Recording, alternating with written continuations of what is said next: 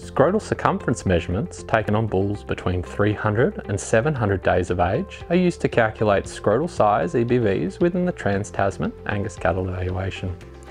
A variety of scrotal circumference measuring devices are commercially available from agricultural supply stores or organisations like the Australian Cattle Veterinarians.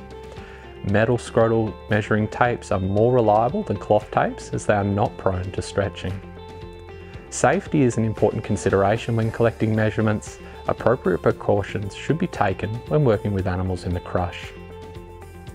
Scrotal circumference measurements should be recorded by pulling the testes firmly down into the lower part of the scrotum and placing a measuring tape around the widest point.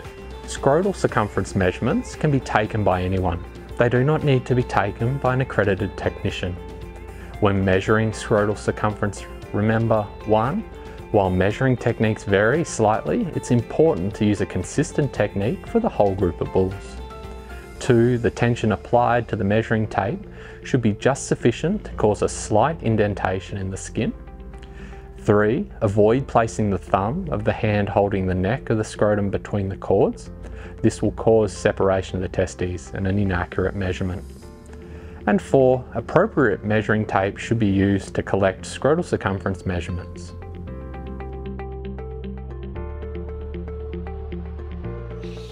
Do I need to wait for bulls to reach maturity before collecting the measurement? Yes, it's recommended that scrotal circumference is measured when bulls are reaching puberty, which will vary according to seasonal conditions and the maturity pattern of the animals being measured. In the majority of cases, the optimum time to record scrotal circumference measurements for TACE is when the bulls are being weighed at 400 days. Can I submit multiple scrotal measurements?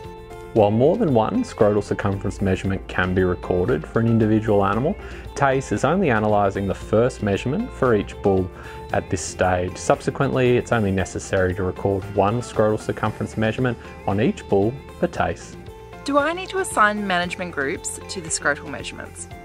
Yes, a management group should be recorded with the measurement for any animal that's been treated differently or exposed to a significant non-genetic influence.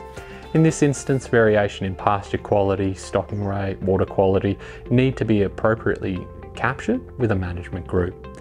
For further information on collecting scrotal circumference measurements, visit the Angus Education Centre or give staff at Angus Australia a call.